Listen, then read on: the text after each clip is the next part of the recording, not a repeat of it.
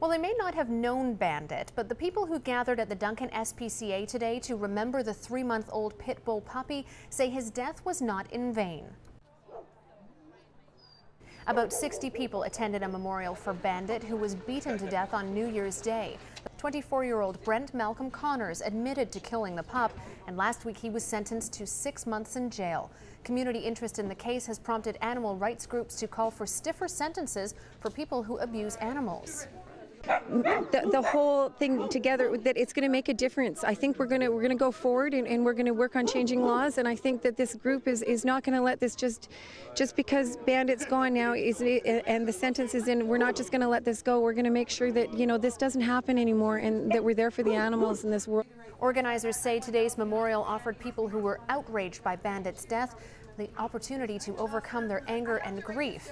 Animal rights groups are calling on everyone to pressure members of Parliament and MLAs to stiffen and enforce animal cruelty laws. Well, for people who couldn't attend the memorial for Bandit in Duncan today, a walk was held in Victoria along Dallas Road. About 200 people brought their dogs to Clover Point to show support for Bandit and to condemn the killings of 100 sled dogs near Whistler last April. Organizers say the response to the event was overwhelming, and they hope it sends a strong message not only to lawmakers but to people who believe animals are disposable.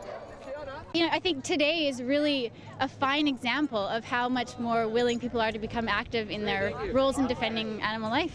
We've domesticated these animals, we've brought them into our lives, and it's just up to us to speak for them and help them, become part of our lives and, respect each other. And A News reporter Stephen Andrew will have more on the challenges prosecutors face when enforcing animal cruelty laws later in the show. Well, as we showed you earlier, animal welfare groups are calling on the government to stiffen penalties for people who abuse animals. Their call to action comes at a time when the SPCA investigates the deaths of 100 sled dogs near Whistler. The dogs were killed in April, and reports indicate the canines were shot and buried in a mass grave. Now, the story has brought outrage from across the country, and Premier Gordon Campbell has set up a panel to investigate the killings. Here now with more on the story is A News reporter Stephen Andrew. Well, however this case pans out at the end of the day, there are going to be some challenges. Generally, the laws governing animal rights in Canada are a little tough to deal with. Joining us to talk about this is the Associate Professor of Law from the University of Victoria, Maneesha Deckha. Thanks for coming in. Oh, my pleasure. Thank you. Why are animal rights laws so difficult, animal cruelty laws so difficult to deal with?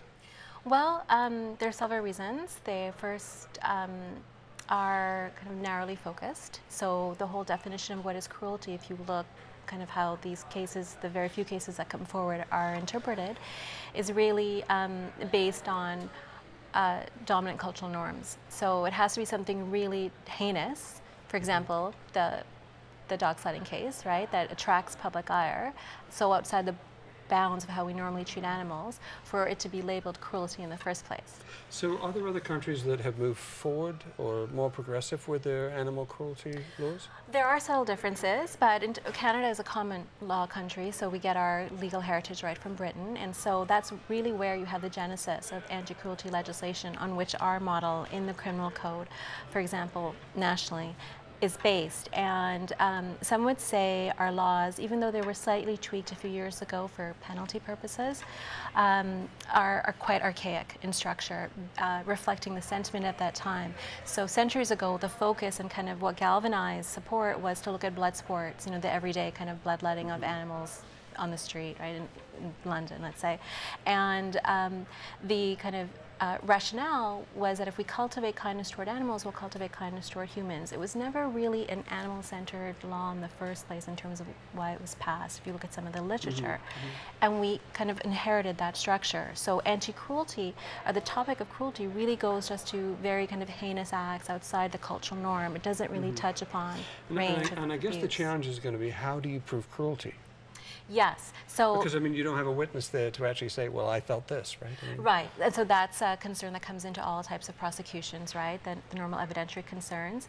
But you can also have defenses that, the alleged perpetrator may try to advance as well. And really, Stephen, you have to have kind of the in a resource-strapped, let's say, prosecutorial environment, you have to have the will and the kind of resources backing up any individual prosecutor to gather the evidence that's needed. In your research, do you see that changing? Not really, no.